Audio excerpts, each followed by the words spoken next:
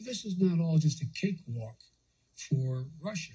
Militarily, they have overwhelming superiority, but they'll pay a stiff price immediately, near term, medium term, and long term if they do it. Wait, what? What the fuck he just say? For Russia.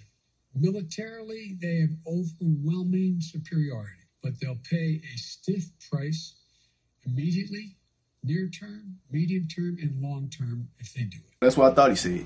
For those that didn't catch that, he just made a bluff to Russia with our lives.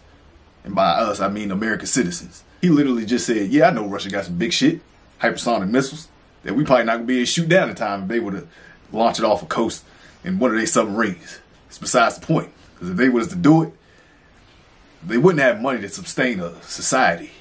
I don't give a damn about none of that. We ain't going to be here to see none of it.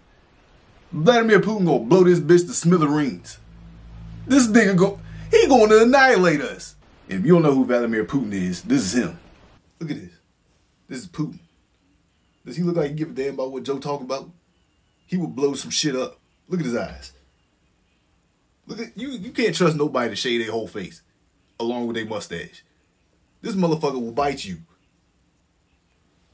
Keep playing with him. I really don't understand why Americans think that we can't be touched. I really don't. We are in some serious times.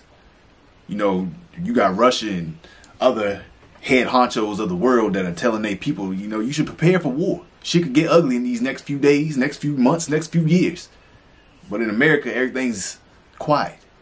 Everything is going on as normal. As if World War III isn't fitting to break the fuck off at any moment.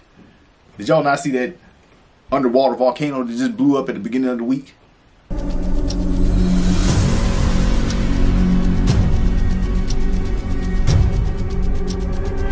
It'd be a real shame if one of those underwater volcanoes blew up in a city near you. Better tighten up.